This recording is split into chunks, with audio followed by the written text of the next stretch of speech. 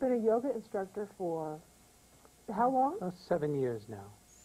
Practicing 15, teaching 7.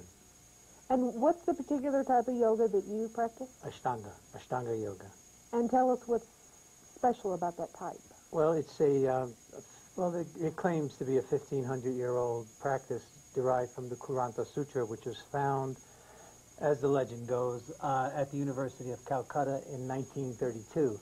And it was found by a couple of Sanskrit scholar yogis, and it was given to Pattabhi Jois, who went ahead and popularized it and has been teaching it for many, many years. He's now 90 years old. And it consists of 72 poses, the primary series. There are 4 series, but the primary series and the second series that I practice and teach, the primary series consists of 72 poses, and they're always done in the same sequence. It's a very orthodox and traditional style of yoga. It's very much Indian style of yoga. It's not American, not that one's any better than the other, but there are many derivatives from this type of yoga. Anyway, it means 8 limbs, and the third of the 8 limbs, and this is derived from Patanjali's sutras. Don't want to get too esoteric here, but the 8 limbs, Ashta in Sanskrit is 8, Anga is limbs, so there are 8 limbs to this style of yoga. The third is asana, which means postures, and the rest, the fourth is the correct breathing, and the fifth is the correct concentration, and then there's the meditative aspect, dhyana, which is the 7th, and the 8th is samadhi, where it all comes together. Again, I would rather not get too into it. Well, apparently, when you started taking yoga several years ago, you loved it so much that you decided that you wanted to teach it to other people, spread the joy, so to speak. I realized I enjoyed, after many years of practicing, a friend of my wife's asked me if I would teach her, and then I was affiliated with the Albuquerque Zen Center, and some of the students there asked me if I would teach.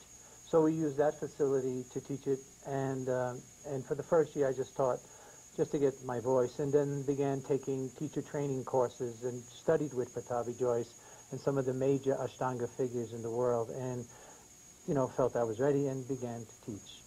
So as you know, we're teaching here at the Albuquerque gym. Yes, which Annette runs, thank you very much, and the classes are full. They are. And these were people, employees that were runners, weightlifters, and they did it every day, and then we introduced yoga to our program, and they're no longer jogging, weightlifting, they're in Jimmy's class. So, and they still look great.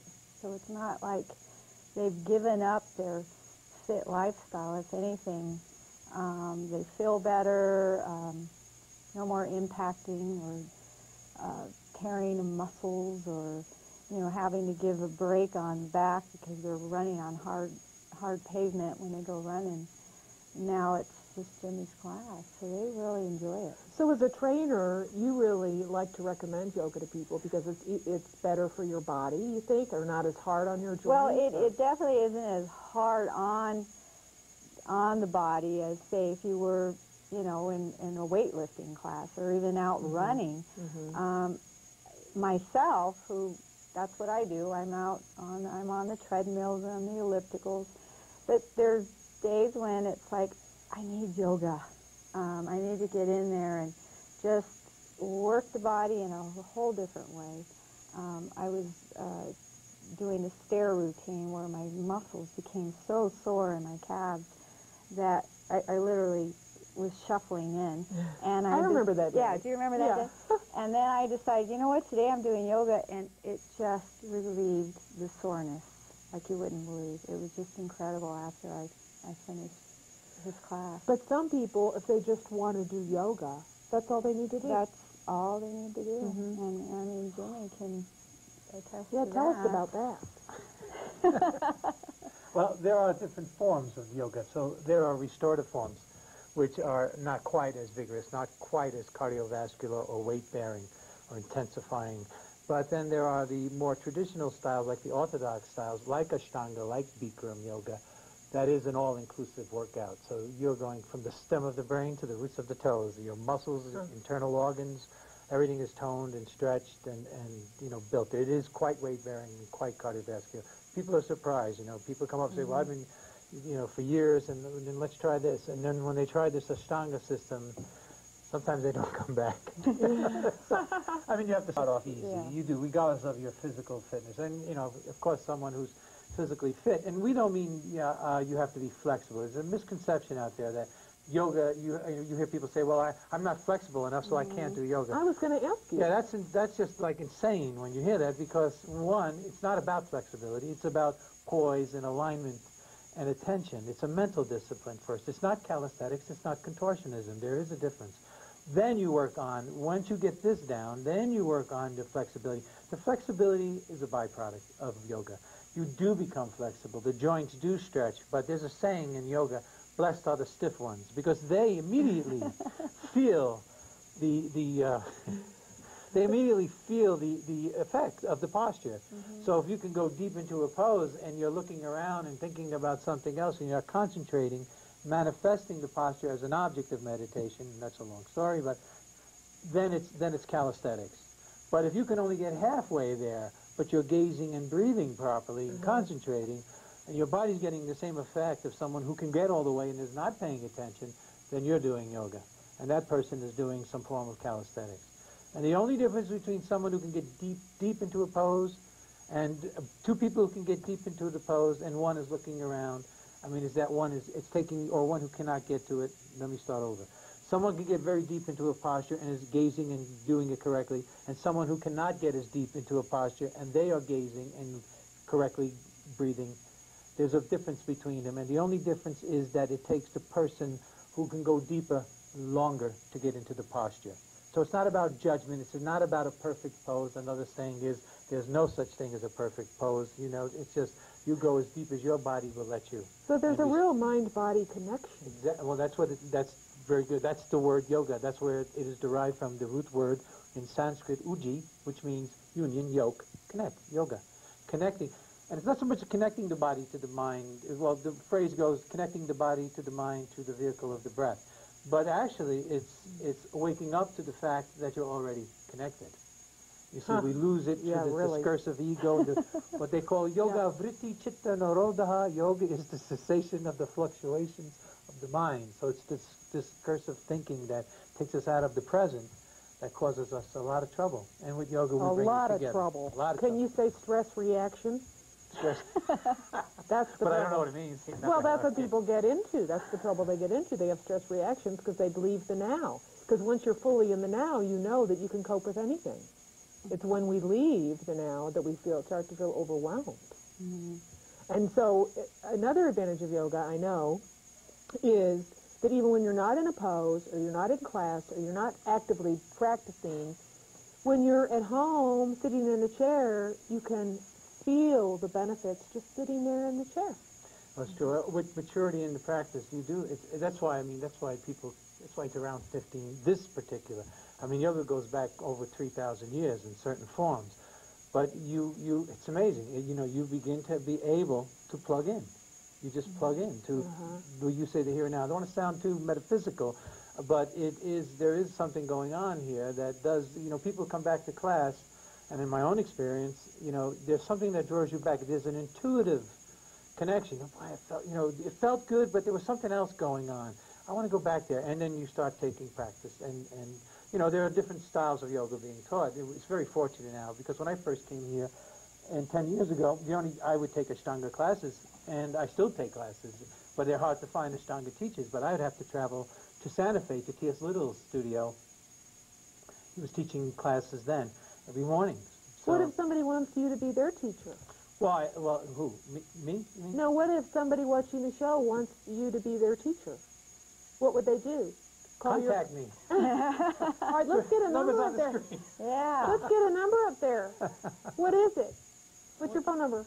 884-3616. Yeah, I just want people to know that if you're feeling inspired, this man can teach you Ashtanga Well, I'm yoga. also teaching 10 classes throughout the city, so that's always available to them. And also, don't you have a website? Well, I have an email address, and I can send my schedule. Yoga at home. Yoga at home, spelled. Yoga. I know, it's so easy to remember. At yahoo.com. Yahoo.com. Yoga at home at yahoo.com. That's such a great, I'll never forget that. It's so easy to remember. Well, you know what was, when we first introduced yoga to, obviously this is the law enforcement facility, the law enforcement gym, so there's a lot of law enforcement officers.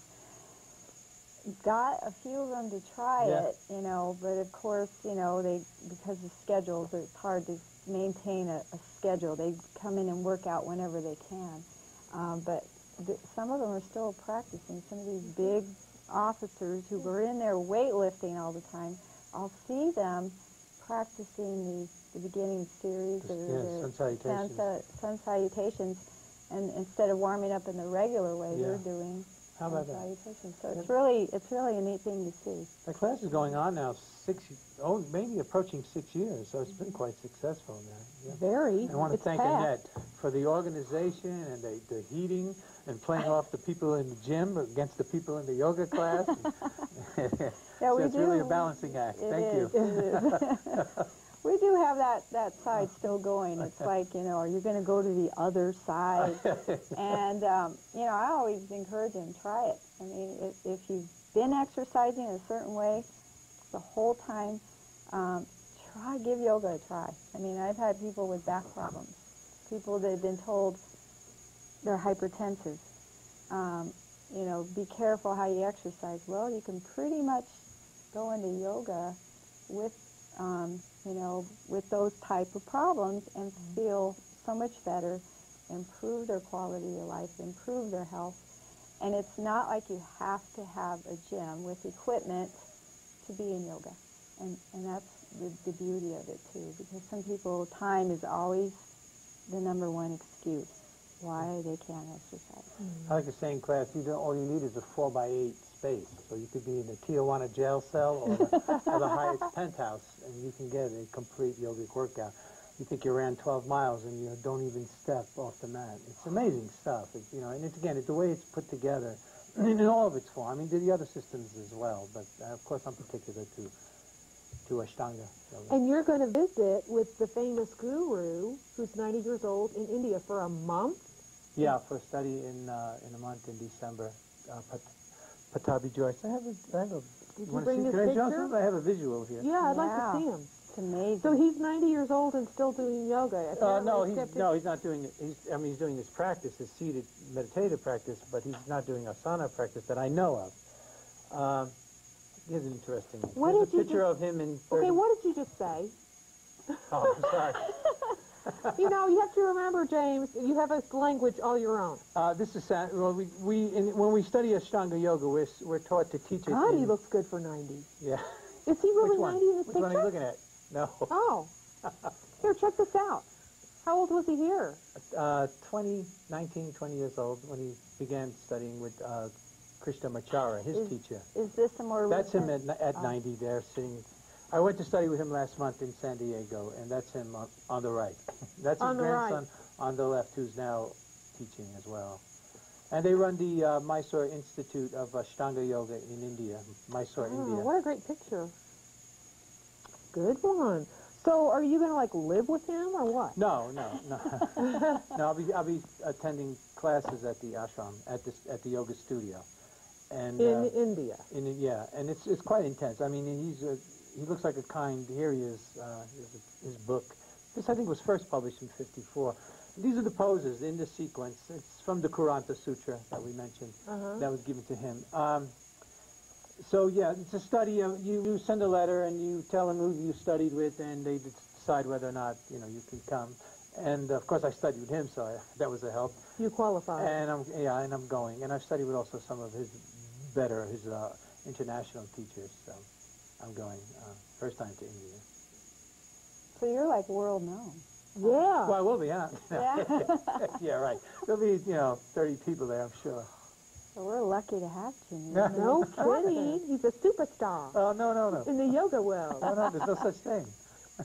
Tell me about, I know just from exercising that sometimes I can feel really, well, and I've done yoga too, and it's a very spiritual experience, whether I'm on the treadmill or I'm, doing a pose. I've never been in your class, but, it just might I happen bet you one of had. these Didn't you go days. to an introduction? Every year we do the introductions. You may I think have. you might have. I don't know, but I need to go back. Yeah. My knees are creaking. But anyway, I want to talk about the spiritual aliveness that one can feel, in exercise. I know it's you know, your endomorphins are shooting off and you can feel really centered and everything. And I know that's true with yoga. Maybe you could answer the question first from your perspective. Well, I do know that, you know, especially when, you know, the number one, you know, biggest contributor to illnesses is stress. You get stressed out, and then stress leads to headaches, and it can lead to backaches, and then just your overall attitude when you're overstressed. And to have... can lead to cancer, right, ulcers, I mean, all kinds of things. Heart disease. And the fact that, you know, I mean, just know what you feel like when you go for a walk, when you just get away and go outside and walk. Well, when you have structured exercise in your life, long term is always going to be, it's always going to affect your health. Initially, sometimes you get out there and you're like, oh, I don't want to do this, I don't feel like running, I don't feel like getting on that treadmill. And then once you're there, once you're done with that exercise, you can't tell me that you don't feel 10 times better than before you got there. I feel serenity. That's right. the spiritual payoff for me. And, you know, we're in there sweating and huffing and puffing, and see that when we say in there, we can see the yoga people on the other side. And they're doing a whole different type of workout, but the benefit for the both of us is the same. We feel better, we release some stress, we burned off some calories. I always say calories in, calories out, especially around the holidays now. We're going to be putting in some calories. And more in touch with your body. Right, right. And the fact that exercise is our avenue, it always should be a part of our lifestyle, whether you make it you know, during the day or in the mornings or afternoons, make it a part of your day. People often ask me, well, Annette, how many days a week should I exercise? And I said, well, let's see. How many days a week do you get up? And they, you know, they don't really want to hear that. They want to hear the, well, how about just 3 days a week? You know, how about 10 minutes a day. Yeah. You know, make it, do something called exercise. I say every day. If you're going to eat every day, if you're going to get up, it's like celebrating your health. What a perfect way to celebrate your good health is to get up and exercise. And I've heard you say, too, before, Ned, I've heard you say to people, I do it because I can. I can. Yeah, We I just think did that's that. You know, he knows it's, you know, that one floor up from our office, and I said, Jimmy, we're not taking the elevator. We are taking the stairs. And you know why? Because we can. Yeah, because we can. Okay, very good. Thank you. You're welcome. Your spiritual analysis or your... She said it. I don't You know. agree with that? Absolutely. Yeah, I don't think I could add anything to it. You know, it's just it's a different form. You know, you get it. It's a meditative form. We like to say in yoga, you develop the posture. It's not about the calisthenics of it, about getting the pose, but it's manifesting it as an object of meditation. Then, in other words, you become serene within the stress of trying to hold or attain the posture. So in other words, you're working, it bleeds, it should bleed out into your life, so that when you do get stressed and the bad times come and the bad news comes, you're already becoming self-observant of it because of your yogic practice. So it's something that it's not just, okay, I'm going to do yoga today for a half hour and then forget about it. It stays with you. The longer you practice, you mature and it lingers with you, and you begin to be able to handle stress or not get so upset. That is something I hear all the time. Because people, you know, it's wonderful. People send me cards or they'll come up to me and give me a gift after their year or second-year anniversary. It's become like a tradition among some of the students. Say, here, I just want to, you know, I appreciate so much. That's the gratification, because you don't make any money in the yoga business. There's no doubt about it. With that number. But, you know, it's just, and that's because they feel what it's done for them, you know, the gratification of that feeling. It can change your life. It does, yeah. It's transforming indeed, yeah. Transforming indeed. Indeed. Why don't you talk about some of the poses that you do and describe them? Well, I think for the audience sake, those who would like to start a practice, and I guess we'll be showing these, or they're being shown now as I speak. The sun salutations, which consist of 9 classical poses. So what happened approximately 1,500 years ago, the sage Vamana Rishi, they would take corpses out into the forest, cut them open, and see how they work. And there were no taboos against that there then, anyway. I mean, at different periods, the rules change, of course. But the Vamana Rishi went ahead and devised this system of yoga where he took already existing very old postures, very old 1,500 years ago, and put them in a sequence. And each posture will evolve into the next. With the dead body? No. Oh. Sorry. Put the poses into a sequence, and so that each posture will evolve into the next. So it's a sequence. So in Ashtanga, we always teach it the same way. The system is the same. You'll always get the same group of postures in a sequence. So in the primary series, there are 72 poses, and we begin with the sun salutations, and they are 9 postures held together through what is called vinyasa. Vinyasa means moving with coordinated breath, or synchronized movement with breath. So it becomes a meditative flow. So while you're moving and exercising, you're practicing the discipline of meditation simultaneously. So you create this meditative flow through these 9 postures, and at the same time, it's very, very vigorous. It's going to take the spine, very important in yoga, internal organs in the spine. You need to tone them, stretch them, develop them, just as well as the outer muscles. So we start within. So you're going to stretch your abdominals, your organs of elimination are going to increase in their function, doing what they should do. And then there's a heat. Goodbye constipation. Goodbye is right.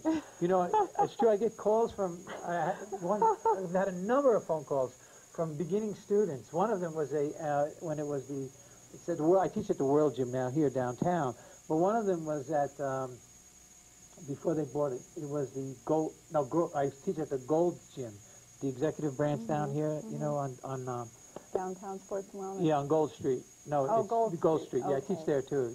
But anyway, at Gold Street, and they just bought out World Gym. So I was teaching at World Gym, and some of the aerobic instructors wanted to take the first class that I gave, and I got a call and after the class, and one of the aerobic instructors, and she was like panicking. You know, I can't stop my bowels from moving. And I said, you know, that's a good thing.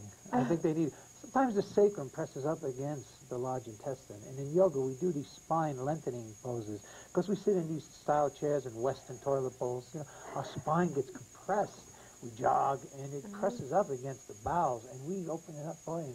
And she was having, and it was good for her. And it does. And then you start to think about the kind of food that you're eating when you have internal body functions working properly, you know.